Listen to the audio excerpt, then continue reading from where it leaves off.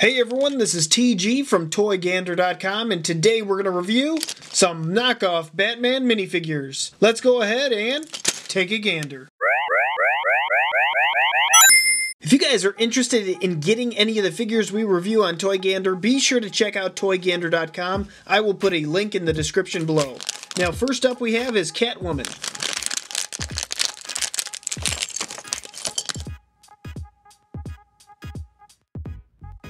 I think we're off to a great start with these figures. Looking at this one, they did a nice job. I love the silver lining that they put throughout this entire character. They have it on the torso, they have it on the legs, on the side, and even on the back. The back looks really detailed.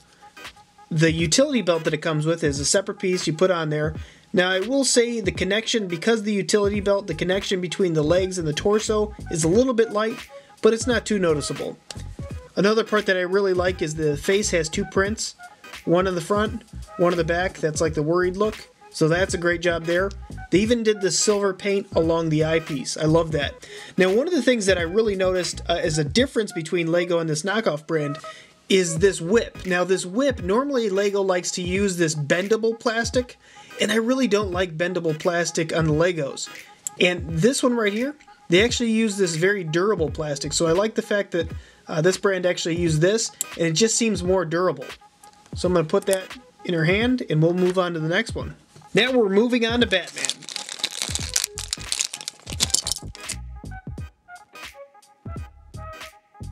I've reviewed many different types of Batman for LEGO. Official LEGO Batman, knockoff Batman, custom Batman. And honestly, this one lines up pretty nicely. It's pretty high up on the list as far as quality goes. The number one difference that I think between knockoff brand and official Batman, or the official LEGO, is the cape. And I prefer the knockoff cape to the official one because it's a lot more durable, and it just feels like it's a lot more sturdy. Other than that, it's very close to what the original one looks like. Another difference between this one, the utility belt for Batman versus Catwoman. The utility belt's actually a lot tighter fit. So when you put the torso onto the legs, it actually is going to stay on. So I do like that feature. Overall, pretty much the exact same thing you would expect from knockoff LEGO Batman. Now we have Calendar Man.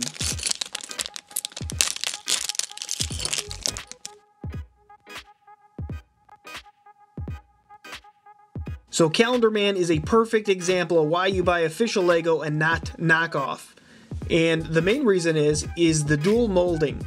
Now, for those who don't know, dual molding is when they put two different types of plastic, they mold them together, or more than two different types of plastic, mold them together to create like the legs.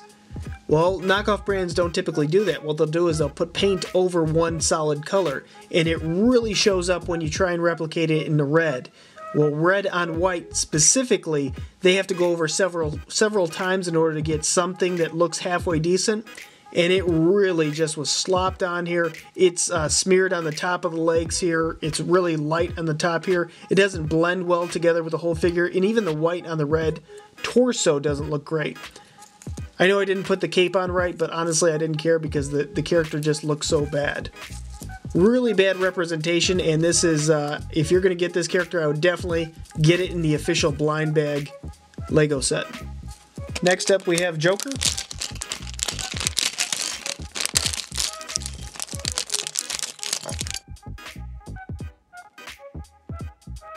So I've reviewed this Joker a couple different times, and this is, I think, the third one of these that I've actually got. He actually looks pretty good. I mean, as far as a knockoff character goes, he's done very well. The little coattails right here is actually done in a thinner material that LEGO would have used, or a very similar type, and it translates well because it needs to be more flexible than like a regular cape would be. So they did that pretty well. Even the front printing on the torso here looks pretty good, and the legs. It's done very accurately. The only gripe that I have about this one is the eyebrows don't quite match the hair because it's a little bit lighter than what I would have liked to see. But other than that, it's a pretty good knockoff figure. Next up we have Robin.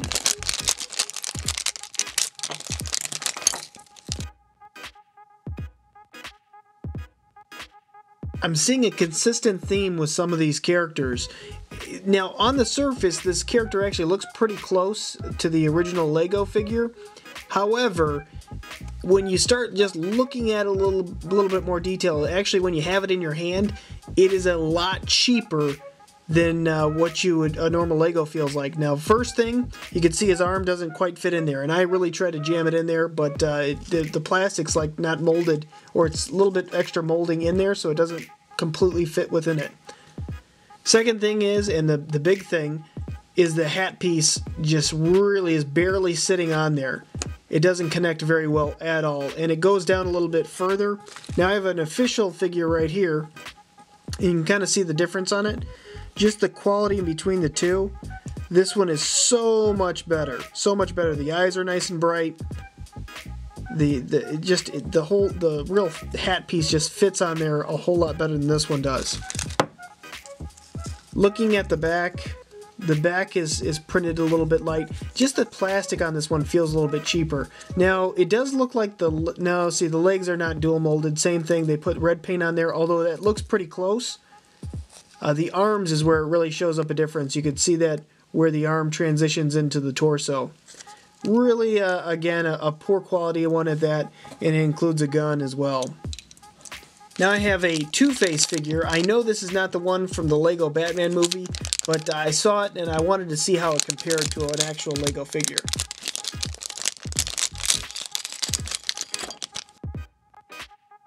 So this is actually a pretty decent character. Looking at it, the face print is really nice. It actually shows up really nice in there. They did a nice printing on the different colors and the yellows and the purples. I like the transition between all the colors.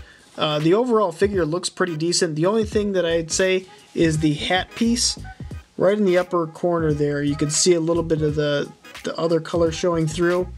But other than that, it's actually done very well, and I do like this figure. I like this Harvey, or the Two-Face, versus the one that's like black and white. I think this one just has more character. Next up we have is Harley Quinn.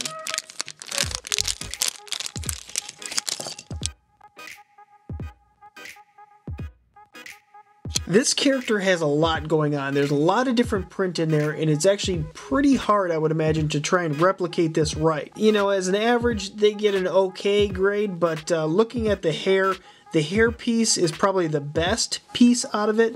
It's just the closest as far as painting goes, but even then, you can kind of see a little black got smushed on here, a little red pops up through there. The printing on the back looks decent, but the printing on the front, it really the colors start bleeding together on the bottom there. It's just not bright. It's not the same type of quality that you would expect from Lego. That's because these guys are definitely not on par with Lego. The bat looks overall okay, although again, the painting on the white on the red, just doesn't show up as bright as what it normally should be. It's an okay character. I really do like this character. I just would like to see some better print throughout it. Now we have Poison Ivy.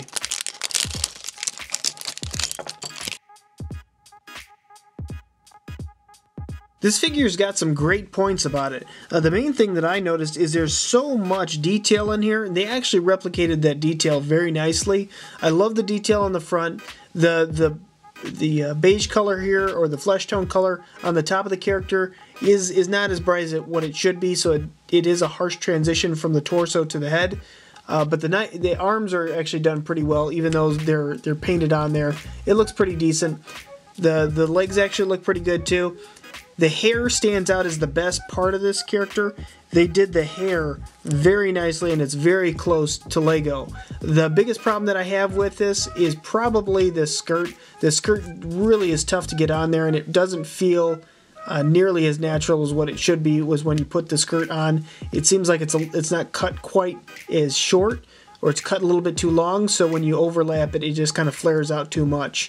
Other than that, the back printing is like the same thing, just the flesh tone doesn't show up as bright. This is another character not in the movie. This is Joker Batman.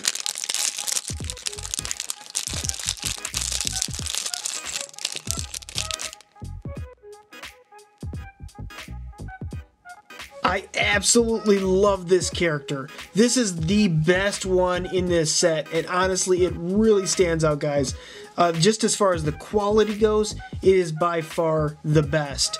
Let me zoom in here because I really want to see. There's so much going on with this character. I don't want to miss anything. But you could see, obviously, the big old Joker sign right there. He has like diamonds and spades and all the hearts down there on his utility belt. That looks fantastic. He has like a little smiley face here. I think they used the Jared Leto Joker. He has a little smiley face on his boot. It says ha ha ha, like just written all over the place. They have some great arm printing. Let's see. I can't read that. If you guys can read that, let me know. Put it in the comments below because that is really. Maybe it's Joker backwards. He has some great printing on the back. Really solid character, and I think this is even dual molded, which is really impressive for them to do. Looking at his face. Now this shows up. This actually helmet shows up a lot brighter on screen than it is in real life. The helmet's a little bit darker and it actually goes very nicely. It ties very nicely with the gloves and the feet. But looking at that, they use the Jared Leto head. I don't like the face so much, but when you cover it up with the mask, it actually looks pretty good. Let's cover it back up. And he even includes a grappling hook. Just a fantastic character, and I really like this one. And here are all the characters together. Time for a few shoutouts. Paul Anthony Gasper, Christopher Guzman, Shenko, and Hayden Robbles. Here's a thumbs up to you. Thank you so much for watching Toy Gander. And now, guys, it's that time of the video. There is one figure somewhere on the screen that is just not quite right. So the first person to find out which figure that is and puts it in the comments below, I will give you a shout out in the next video I do. Guys, please click that thumbs up button. It definitely does help out the channel. And don't forget to subscribe. There's tons of videos out there like this. And until next time, you can help us take a gander.